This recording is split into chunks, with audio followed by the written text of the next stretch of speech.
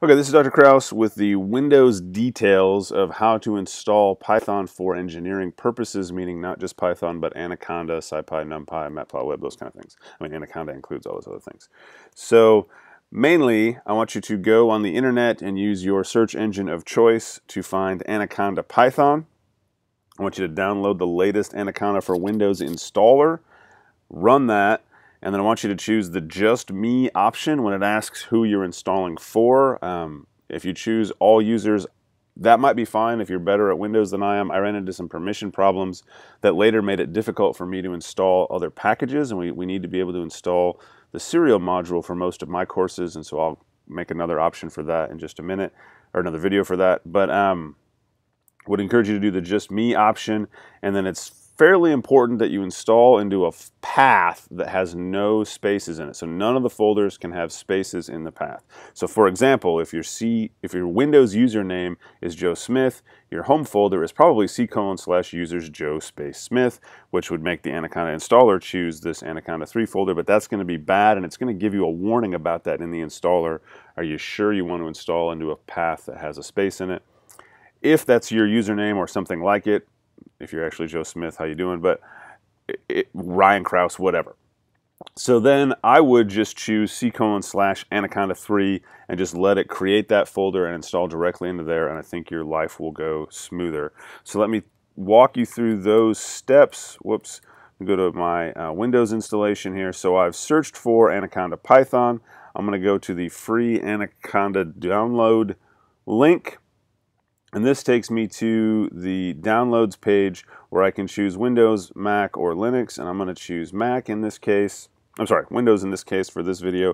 And I'm just going to grab the latest 64-bit installer up over here on the right. And that's going to start downloading. Now in my case, I've already downloaded it once. And so it's going to download a second copy. And it's going to ask me if I want some kind of cheat sheet. You can decide if you want to give them an email and let them send you some tips or not.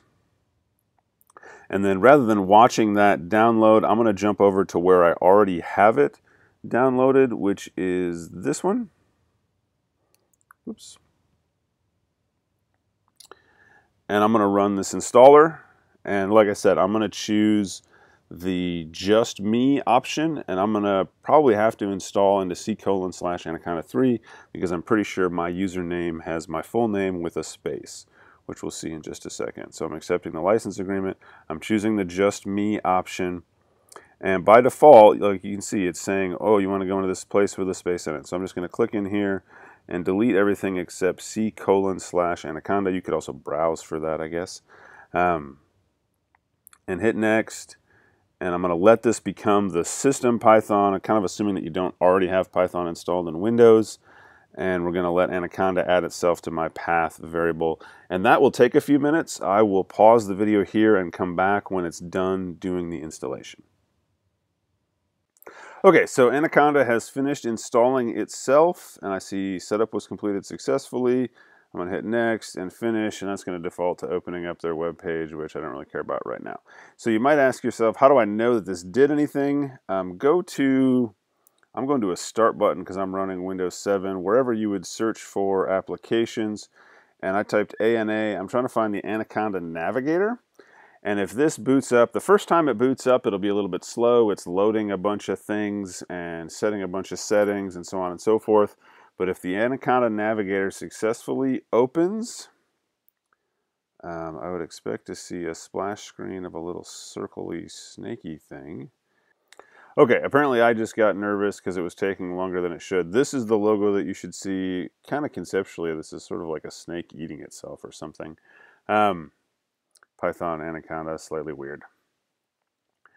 Well, we have a moment. Python is actually originally was created with a reference to Monty Python as like a British humor kind of thing. So it's not all just some guy who's really fixated on snakes.